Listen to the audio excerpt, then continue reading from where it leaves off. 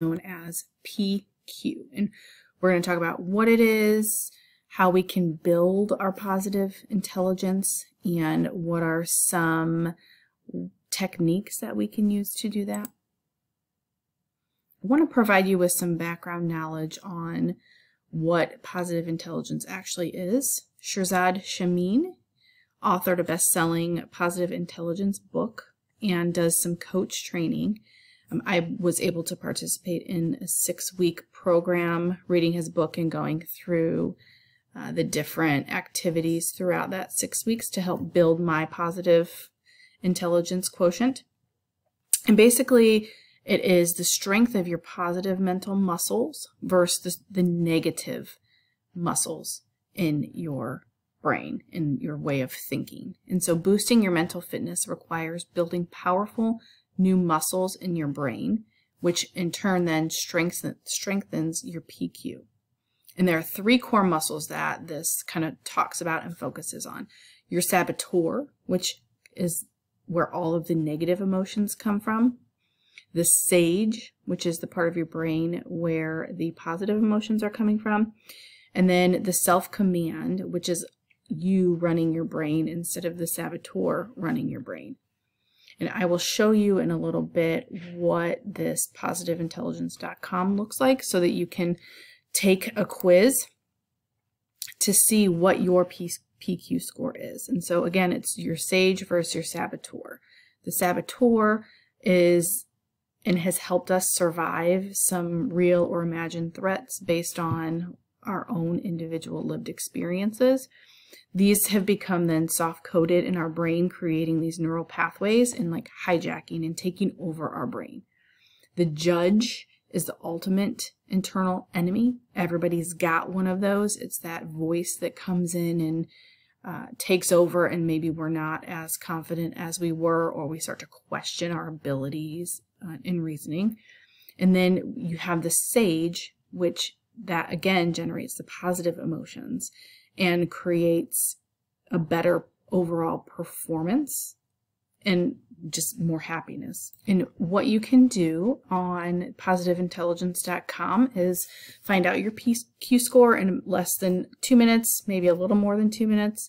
And again, that's going to kind of tell you where you're at. You know that we can figure out how then to create tools so that we're using our Sage and we're introducing our Sage more. The Saboteurs are different ways in which we self-sabotage.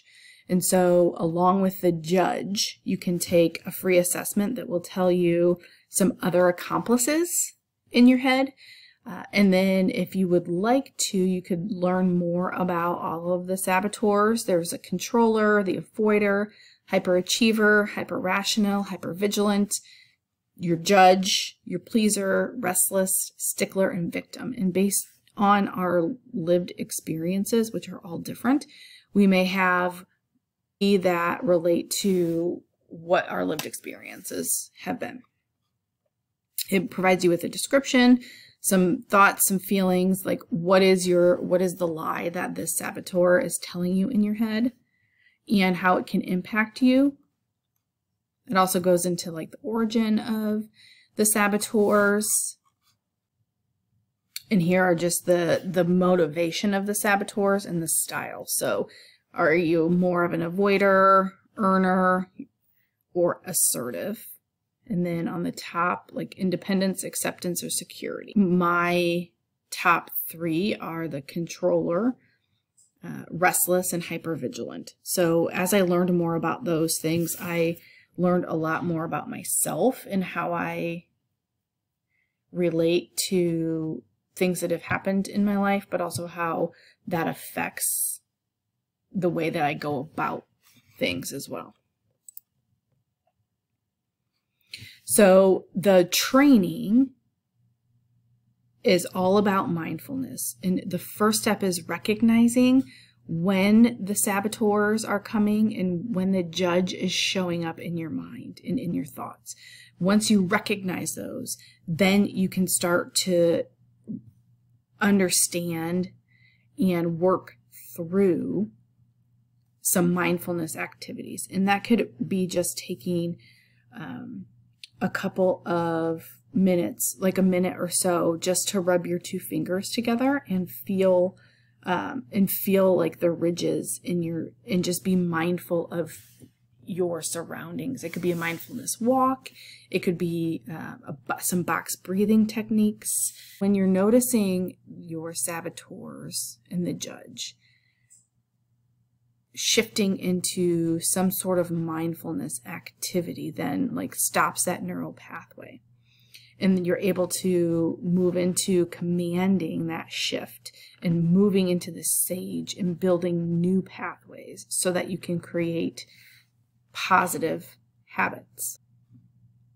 Again, if you'd like to learn more about positive intelligence and take any of the assessments, they are free for you, and it can provide you with some really good insight into how your mind works and how you can stop it from self-sabotaging you.